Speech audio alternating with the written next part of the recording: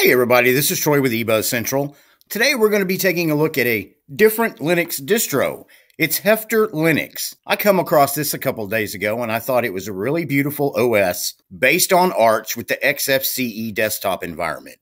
But before we get started, please don't forget to like, subscribe, or follow my channel. Doesn't cost anything. And if you end up not liking me, you can always unsubscribe. If you like the channel and enjoy the videos that we are doing, you can support us by becoming a member to the channel, buying us a cup of coffee, or better yet, becoming a patron to the channel over on Patreon.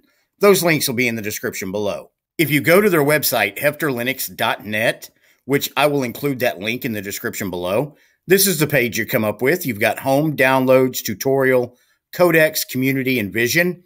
We're going to go ahead and scroll down a little bit here. It comes with the Brave browser out of the box, so that's the browser we're presently using. I need to adjust the scroll speed on my mouse because it seems to be a little slow. But it goes over Hefftor XFCE. Free does not mean ugly. Linux is a beautiful operating system with a solid foundation. Say bye-bye to intrusive antivirus, telemetry, massive but unstable updates, and abusive resource usage. Enter the world of freedom. Then they have some merch listed. Then you've got over here where you can go online and look at some of their videos. They're on YouTube. They're on Library or Odyssey. You can reach them on Telegram, their official Facebook page. And then they also have another version called HefftorLinux Studio. It is a professional build for developers, designers, and artists. It comes custom built for people who wish to take charge and have working out-of-the-box professional build, so that way they got all the tools that they need to do their job. And then down here, you've got HefftorLinux downloads. And then, of course, HefftorLinux supports Byrotech. Now, this guy is over on DeviantArt. He makes some beautiful images. So if you haven't heard of him or haven't seen him, zip on over to DeviantArt and check him out. He's got some really nice wallpapers over there. And then there's a little tutorial video and what to do, how to install a new conky, things like that. And then, of course, burning it to a USB, stylish, polished XFCE desktop.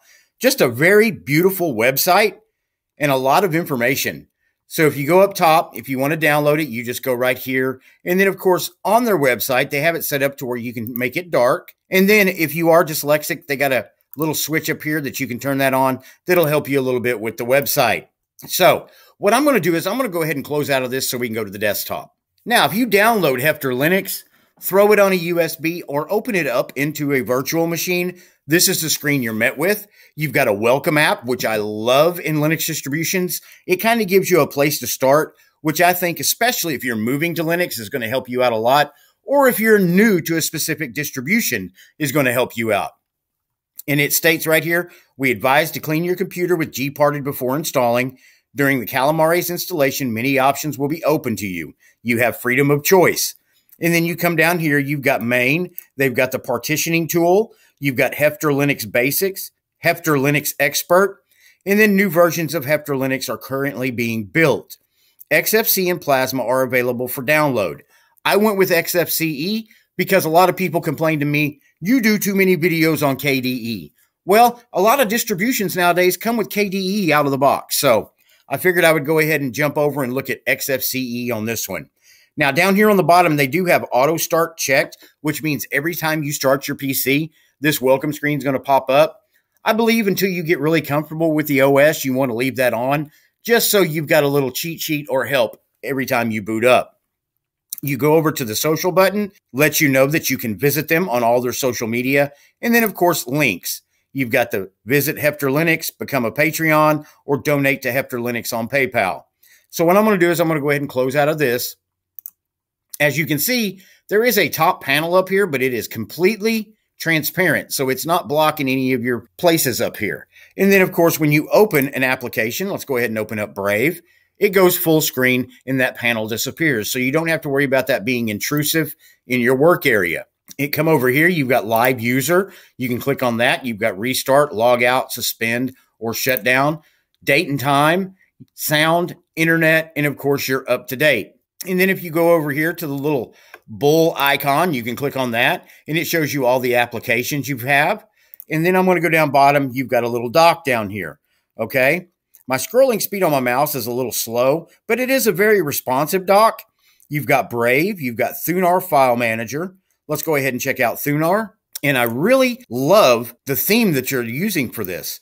If you open up Thunar, one thing I like about it is it's very lightweight and just lets you get your job done. It doesn't get in your way and makes things really easy. You come over here, you've got your usual suspects, and then of course your base home folders over here. Now you can tell it does not have a global menu, so that's a negative if you're into the global menu thing. But if you're not, you don't need to worry about it. So I'm going to go ahead and close out of Thunar. We come back down. You have Sublime Text, which is a text editor. And it lets you know right off the bat, there's a new version of Sublime Text available. I'm going to cancel it because we're in a virtual machine and I don't need to update it. But you do have a text editor right out of the box so you can get to work and not have to worry about downloading one and finding one. So I'm going to go ahead and close out of that. The next thing we have is Catfish File Search. I know if you're using Linux, you're very familiar with Catfish. All you got to do is come up here, type in what you're looking for, and it'll give you a list of options down here, and you can select the one you're looking for. So I'm going to go ahead and close out of that. And then you have VLC Media Player, Qubit Torrent as your torrent client, and then you have your terminal. So let's open that up. Warning, database file for multilib does not exist. Use -sy to download. Well, we're in a virtual machine, so I'm not going to worry about that. What I want to do right now is see if they have HTOP installed. And they do, so I'm going to go ahead and maximize that so you can see it a little better. I have issued this virtual machine 3 gigabytes of RAM to use. And right now, at rest, with just the terminal open, we're using 750 megabytes. Now, for an XFCE environment, that's a little heavy. So I'm going to rate this as probably a mid-weight distribution. Now, you also have to take into account that we are in a virtual machine, so some of this operating system is running in RAM at the present. So if you download it, throw it in a virtual machine, or put it on a USB, you're going to get pretty much the same thing I have. But if you do install it, you're probably going to be looking at rest about 500 megabytes, 600 megabytes. So that's still not bad. It's below a gig. So I would go upper lightweight, middleweight. That's what I'm going to say. So I'm going to go ahead and close out of the terminal. Come back down to the bottom. You have your settings manager. Let's go ahead and open that up. And it gives you a lot of different things you can do here. I'm going to go ahead and maximize that. You've got About Me. You can change your appearance. Let's open up the appearance. You can change the style. Right now we're on Juno Pale Night. I'm going to leave it there because I like the way it looks. You've got icons that comes with a lot of different icons out of the box. Right now we're running Teleblue Dark. I'm going to leave that. And then fonts. Right now we're using Roboto Regular. They're on size 10. I'm going to go ahead and click on that. And I'm going to go ahead and bump that up to 11 and click Select. And as you can see, everything got a little bigger and it's easier to see.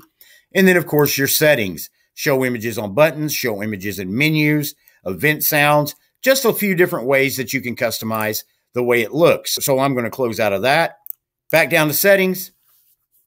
You've got Clipboard Manager, Desktop, Panel, Notifications, Cavanta Manager, File Manager settings, Window Manager, Color Profiles, Display. So you pretty much have the settings that you're used to with a Linux distribution. Come back down to System, you got Accessibility, Add and Remove Software. Let's check that out. And it opens up, and if you're familiar with Arch distributions of any kind, this should look pretty familiar to you. The first thing you want to do before you install anything or do any updates on an Arch-based system is come on over here to the 3 dots. Go ahead and click on that and go to Preferences. When Preferences opens, you want to go to Third Party, and you want to enable AUR support, and then also enable Check for Updates. Then you can go back over to General, and you're good to go. So you can close out of that. And then pretty much what you're going to want to do is just come over here and take a look at what you can download. You can go by categories if you want to, photo and video, music and audio, productivity. But seeing how I have not refreshed the mirrors on this system, I'm not going to be able to look at much right now. But if you run this on a USB, make sure you refresh, and then you'll be able to look at all kinds of different software. Now, I'm going to do a search just in case I can look something up. Let's see if they have OBS Studio. And right there, it is showing the AUR repository, OBS Studio. All you would have to do is come over here and download. But once you refresh this system, it would actually give you the OBS Studio that's in the official repository. So that's a good look at how you download software and do your updates on this operating system. Let's go ahead and close out of that. And then down here, you've got Hefftor's Better Lock Screen, Hefftor Login, Hefftor Welcome App, Session and Startup, Bluetooth Adapter, Settings Editor. Let's go ahead and close out of that. And then you've got Show Desktop, Trash, And then your CPU is running about 14.5%, and you're using about 30% of your RAM. Now I'm going to right click on the screen. You can create a launcher, URL link, terminal, arrange desktop icons, desktop settings, and then of course your applications will be available right there. Let's go to desktop settings, and desktop settings has opened up. And as you can see, it comes with about 11 backgrounds. I like the one it comes with out of the box. It's a beautiful looking background, but I'm just going to take a look at some of the other ones. I like that one too. And then we can switch to that one. That's a beautiful desktop. And then I kind of like that one as well. So there is quite a few beautiful wallpapers on this operating system. So I'm just going to go back to the one it came out of the box with because I like the way it looks. And then there's that one as well. That's a beautiful wallpaper. Look at that, guys. That is stunning. So I'm definitely going to check out the DeviantArt and check out Byrotech because he puts out some beautiful wallpapers. I'm going to go back to the original now. I've said that 3 times. And I'm going to go ahead and check out menus.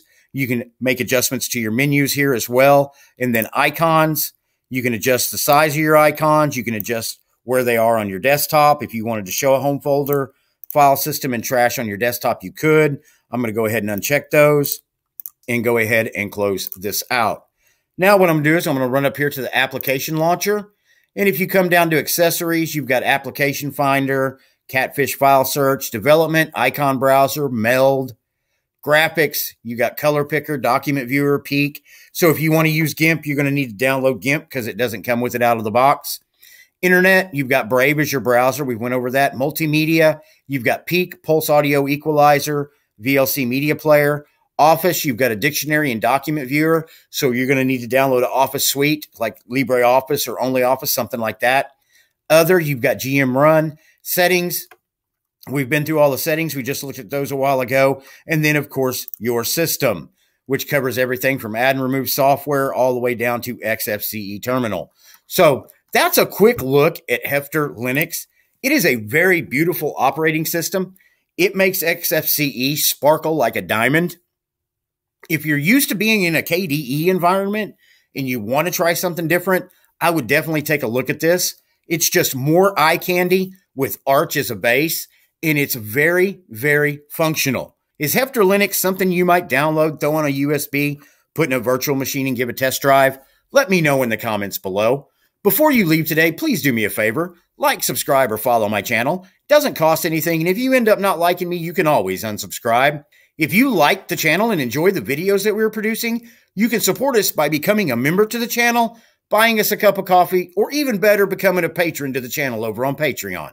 Those links will be in the description below. Thank you for watching my video, and I will see you in the next video.